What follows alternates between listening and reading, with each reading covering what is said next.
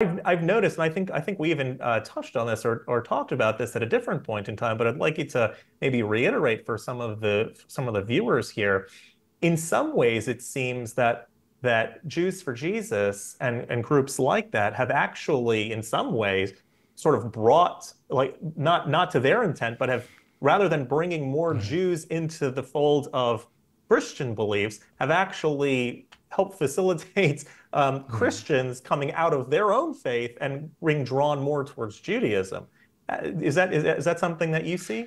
This is so ironic, and we had this conversation that it can be said that there's no organization more responsible for the conversion to Judaism, either as a full conversion or becoming what's called a Noachide, which means embracing the Jewish faith but not joining the Jewish nation, which is growing exponentially, and you have a great deal to do with that growth.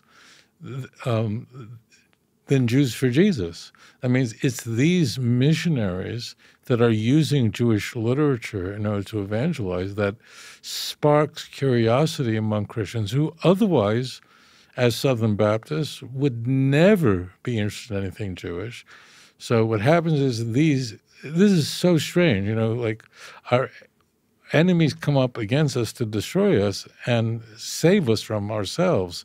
So what's happened is that Jews for Jesus, and that's a name of one organization, but there's like 1,000 organizations worldwide like that. So just that's the most well-known group that began in the early 70s. What they do is they go, if you study your own Bible, it's all Jewish.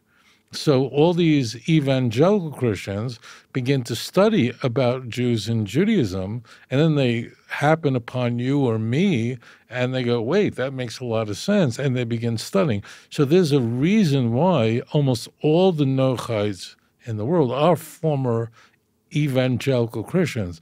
There's a reason why conversion programs in Israel are packed. You can't even get into them.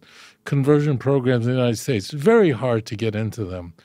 Why? Because they're loaded with people who were exposed to Jews for Jesus, or the Messianic movement, which triggered within them a curiosity about the faith they're supposed to evangelize, and it just boomeranged on them. And this is one of the strangest things. And that's why I imagine your experience is the same as mine. These are not former Buddhists who are becoming Noachides. They're not former Hindus who are converting to. There are some, it's just not many. They're almost all of them former conservative evangelical Christians, Hebrew roots groups. These are the people that are triggering massive. For those of you who don't know it, because you're exposed to this constantly. You're involved in this, which went in the numbers so large and thousands of. I mean, I didn't even know no one knows the numbers, but it's enormous. And I would add just one thing. This is not a good time to want to be affiliated with Jews. I mean, this is like a dumb time. We're like radioactive, right? So, like, think about 85 years before the Holocaust, right? There was almost none of this going on, right?